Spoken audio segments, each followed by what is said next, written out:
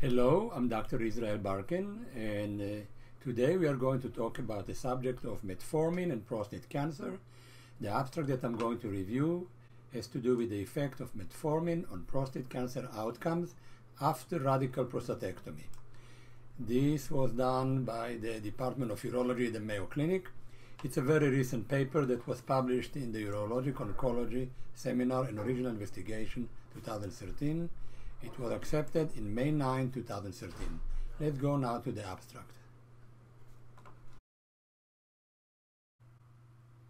Recent studies have shown that there is a relative risk reduction in the incidence of prostate cancer in patients taking metformin.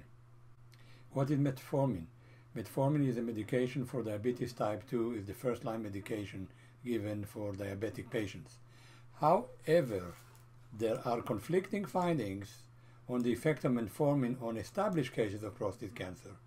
So in this study, we evaluate the effect of metformin on survival and pathologic outcomes.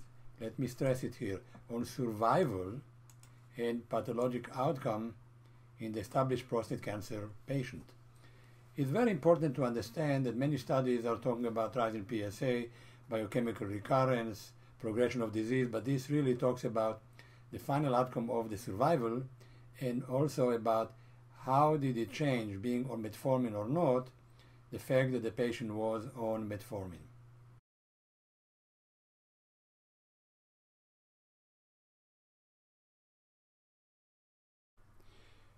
Prior to discussing the results of this test, let's go first on discussing the materials and methods.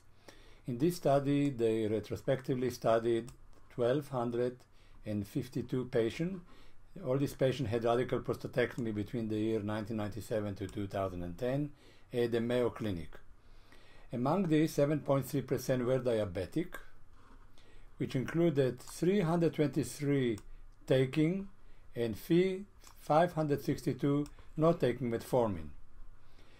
They calculated the rate of biochemical recurrence, systemic progression, and all-causes mortality. Let's go now and look at the results.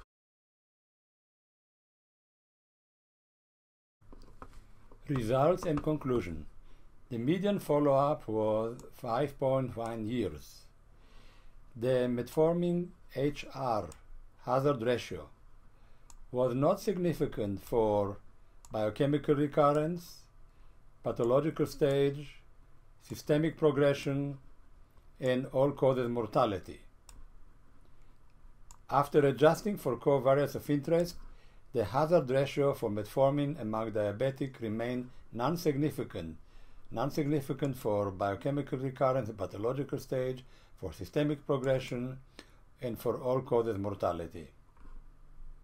No significant difference was seen between metformin users and non-users in the final pathological Gleason score, in the stage, in the rate of positive margin, or the tumor volume. Metformin was not associated with risk of reduction in biochemical recurrence, in systemic progression, or all-causes mortality. So this is an area of controversy because recently there were some reports that metformin has a role with prostate cancer, maybe improve a bit on prognosis or prevent prostate cancer. But these two topics of preventing or unknown prostate cancer patient, what is the effect of metformin, these issues are controversial, and as a matter of fact, there are currently ongoing studies. Our study was retrospective, although a large number, but there are new studies, so patients that want to join those studies could consider it. In case they are good candidates, they should really talk with their doctors and see if they could join those studies. But overall, I would say that we don't have clear evidence that metformin helps. So the issue is this, as Dr. Patrick Walsh said in one of his commentaries, he said that more studies need to be done, and he would advocate using metformin on patients that may have some indication to be on it, and pre-diabetic perhaps, but otherwise patients that are not diabetic or pre-diabetic, there is no reason to believe that metformin is doing the job until we get a better proof from the literature. So for patients that ask me, well, shall I be on metformin or not, I found it very interesting that recently there is even a report that metformin together with Casodex work better. This is not in humans, this is in the laboratory. So metformin is going to be around, will be more discussion, and in some patient, case by case, I think it needs to be judged.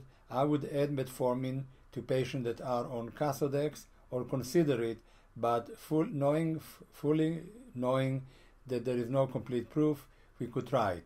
The safety profile of metformin is not that bad, but still we have to have reverence to any medication and really think whether we want to add another medication to the multiple medication the patient is already on. If you have any question, please don't hesitate to call us. Call us at 619-906-4700 or write to us at info@pcref.org.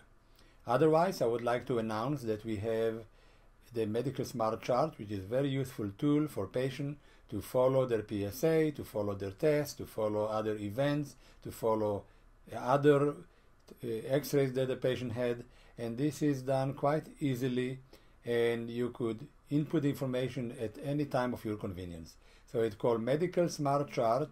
It is on our homepage website, and I hope to meet you there and put your information there. Thank you, stay well and stay informed. Goodbye.